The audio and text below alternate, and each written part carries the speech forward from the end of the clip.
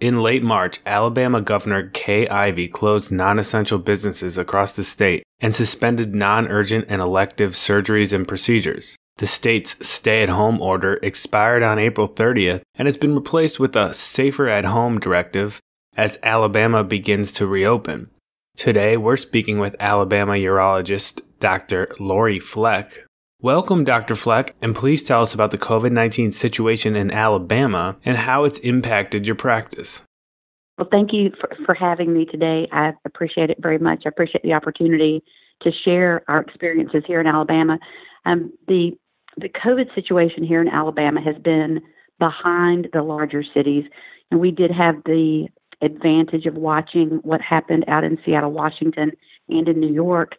And we've had some forewarning, so we were able to prepare for this, I think, better and more easily than some of the larger cities. In Alabama right now, there's about 9,000 COVID cases. We've had about 370 deaths. And in Mobile County, where I practice, we've had 78 deaths and about 1,300 cases. So we're steady right now. We're not declining as far as cases go in Alabama. We had a stay-at-home order issued by our governor in early April that expired at the end of April, and now we have a safer-at-home order. Our practice has been impacted primarily because we've had to change the way we practice medicine.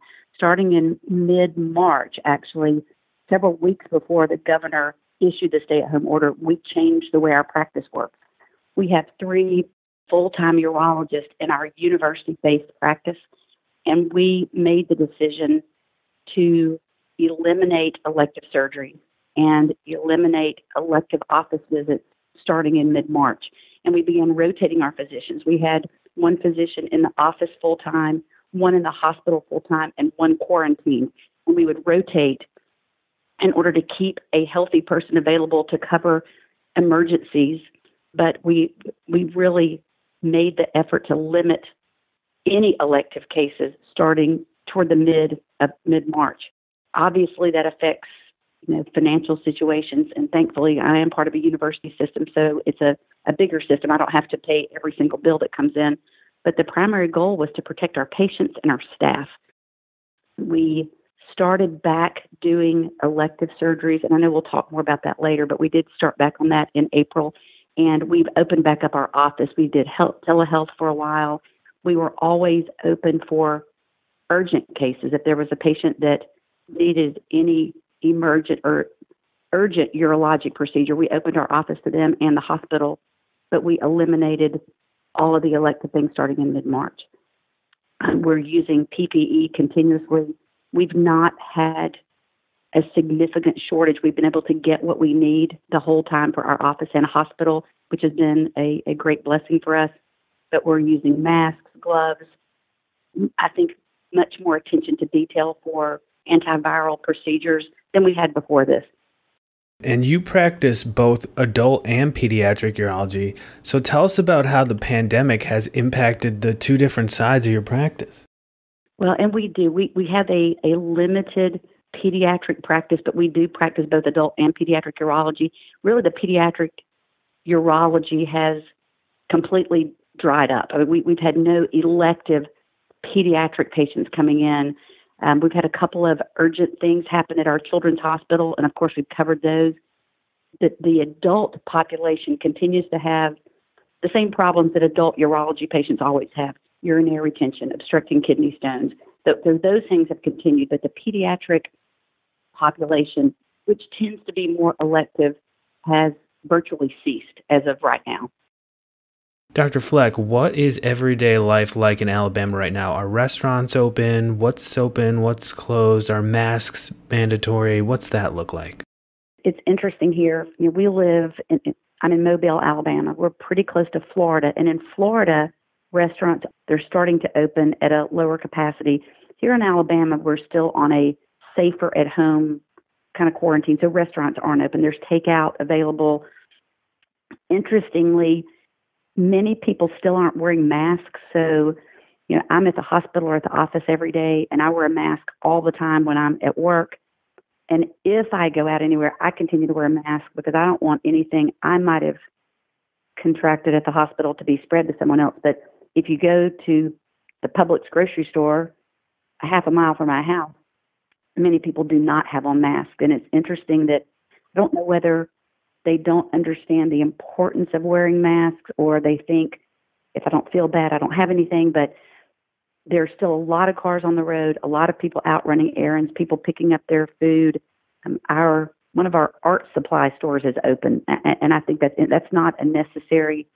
You don't need your painting supplies for your artwork. I don't think so. I don't know why that store is open.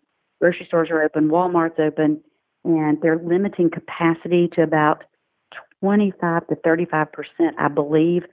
But still, if people are in there without masks and they're coughing or sneezing or touching things, then viruses are spreading without people being aware. And that does concern me. Mobile County does have a pretty good number of cases for our population for the state of Alabama. We have about 300 cases per 100,000 people, which is a pretty high incidence. And I'm concerned that because we haven't been like New York City, people feel like we're not going to have a problem down here. But there are people in the hospital sick and dying, and then there are people out at the grocery store not wearing a mask. And that does concern me. I think we all need to be careful and think about our neighbor. And if everyone would wear a mask and use appropriate caution, then we're less likely to spread. And I think we need to do a better job in southern Alabama protecting our neighbor. Dr. Fleck, how have you been managing surgeries differently since the pandemic's beginning? One thing that our partners have done is we've been following more other institutions on social media, and we've watched the American College of Surgeons, we've watched other practices throughout the country, and people have been sharing their strategy for surgical cases. And it's been interesting, instead of waiting for an email to come out, the social media presence has really, I think, changed the speed at which we've been able to respond to this COVID virus.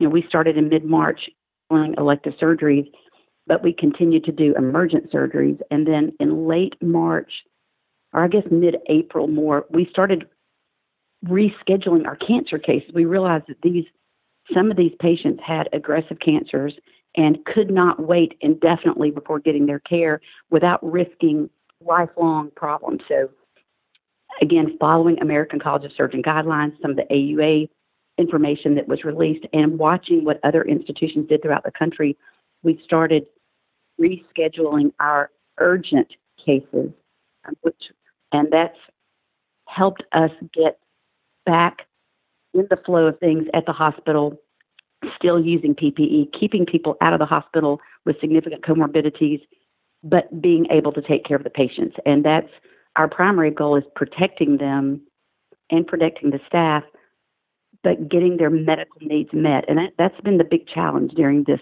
COVID virus. As the healthcare community in Alabama begins to resume elective surgeries, what are some of the major considerations? Again, our major consideration is protecting the patient and protecting the staff. We want to minimize spread of COVID, but we can't deny that these patients, some of them have cancer that is aggressive, some are in pain with kidney stones or infections or urinary retention. So we have to balance patient care and patient protection at the same time. So we're using extensive screening procedures. All patients are getting tested for COVID the week before their urgent cases. They are being quarantined until surgery. We're using appropriate PPE for the patient. We're minimizing visitors in the hospital, which I think has improved the ease of patient care, because you're not worried about protecting family members. So we're looking at all those factors as we resume more normal care in the hospital and in our office. There are some patients that really don't need to come into the office or don't need to come to the hospital because of their comorbidities, and we are delaying their procedures or their office visits and using telehealth or putting their surgeries on hold. But the people that need to get in for different reasons, we are rescheduling them and getting them in the hospital and testing them ahead of time. In your opinion, what are some of the major changes that we'll see as we move beyond COVID-19, or what the post-coronavirus healthcare landscape will look like? That's a very interesting question. I think in any bad situation, we should try to get some good out of it. And I think there's a couple of things. I think one of them is the telehealth ability that we have. For years, we've wanted the opportunity and the ability to do telehealth for our patients, and this has pushed that to the forefront. And with the help of the federal government, we've been able to use telehealth and open that option up for us. We have a community with many people that live hours away from our hospital, and it's not always easy for them to get to the office. So we're opening that up, and I hope that continues. I think for many patients, they need interaction with their physician and their office, not just a phone call with a nurse, but a real visit with a physician. And I believe the telehealth advantage will help generations to come. So I hope that continues. Another thing is the use of PPE. I think that many times people do have asymptomatic diseases, and if we are more careful with our personal protective equipment and use masks in any questionable situation, perhaps we can help spread the diseases that we face in the future. So not just COVID, but anything that comes in the future. And I also think limiting the number of visitors in the hospital may be an advantage. I think nurses have an easier time taking care of their inpatients when the room's not filled with family members all the time. So perhaps limiting visitors to one or two per patient may help in the future with spread of disease and ease of patient care. The use of social media to share information from a medical standpoint, to let other physician groups or hospitals know how you're managing a current situation. It's easier to put that information out there on social media and let people read and make their own decisions, because you can't email everyone. And it's just been interesting to watch what other physicians and hospitals are doing around the country. And I think it really helped us. We were able to start making changes in mid-March, whereas our state didn't declare anything till the end of March or early April. And I think it's been a big advantage. I hope that continues too, that we continue to share information quickly and easily to improve patient care. You've been listening to Dr. Lorie Fleck. She is a urologist in Mobile County, Alabama.